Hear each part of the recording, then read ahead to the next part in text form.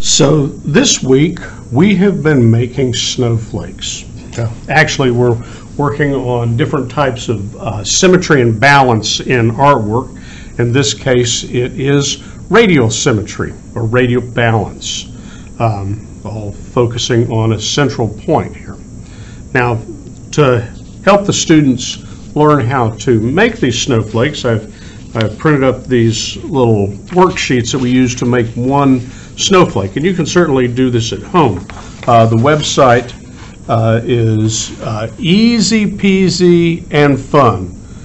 www.easypeasyandfun, all one word. You can look it up, and there are about 20 different snowflake templates that you can use.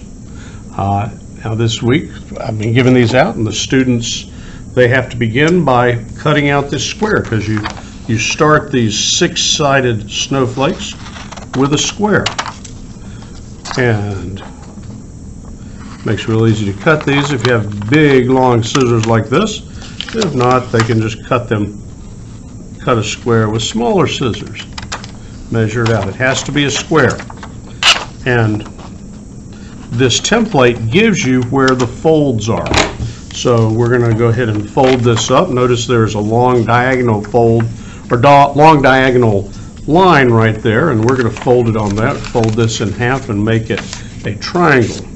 One side of the triangle should have all the design on it, the other side should be blank. They're going to fold it in half again so we get the design on each side. Now these lines here are fold lines to divide it into a third. And when you're doing it yourself, you can measure this base of the triangle here and divide it into thirds and get where those lines should be if you don't feel comfortable eyeballing it. I'll show you both ways to do that. But this we fold, and it I tell them it looks kind of like a fox, okay? And then you simply cut out all of these lines that are on here. We're cutting the solid lines as opposed to the dotted lines. If we cut the dotted lines, we just end up with 6 little pieces. But this is going to make us a 6-sided snowflake. I'm not going to cut it real exact, just for expediency's sake. And we'll cut a couple of these small little pieces here just to add a little more interest to our snowflake. And then once you have it all cut out, you open it up and have a beautiful snowflake. So you can now pretend that you are Buddy the Elf and start decorating up your house with snowflakes. Now I'll show you how we do that on just a blank piece of paper without the guidelines. So we start off with a square piece of paper and fold it in half, making a triangle. Then we fold this in half again, making a smaller triangle. At this point, you can go about it two ways. You can kind of eyeball it, and I do that by lightly folding. Notice I'm not pressing that down, and then I kind of fold this over, and then I kind of just work them back and forth until I get it divided evenly into thirds.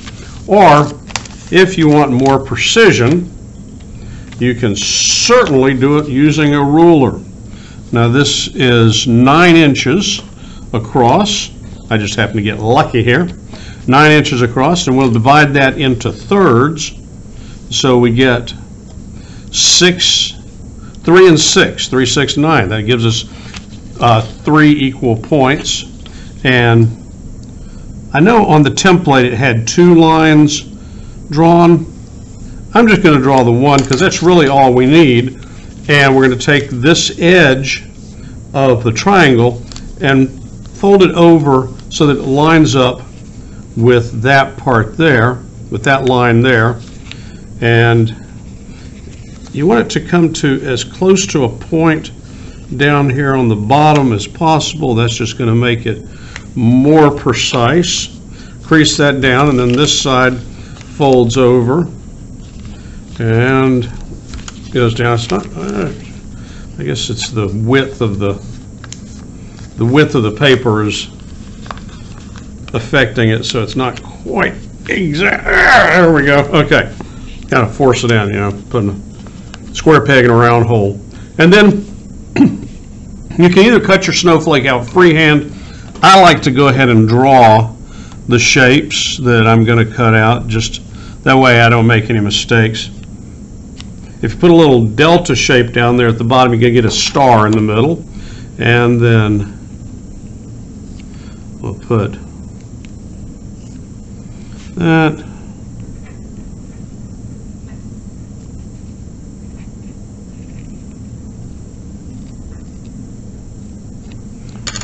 And there we go. So we got some shapes on there, and cut that off. I always cut the top off because that changes it from a four-sided square. It cuts the corners off so that you get the 6 sides more prominent. If you don't cut them off, then it's 6-sided inside, but it still looks like it's a 4-sided square on the outside. So that's why I always cut the corners. Not that I'm cutting corners, I just cut the corner.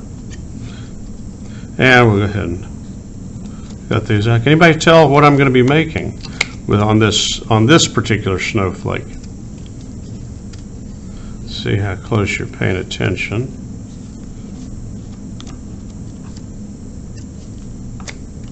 And then I'll get my little star down here. The kids always like that because you can unfold that little piece that I just cut out, and it makes a little teeny tiny one.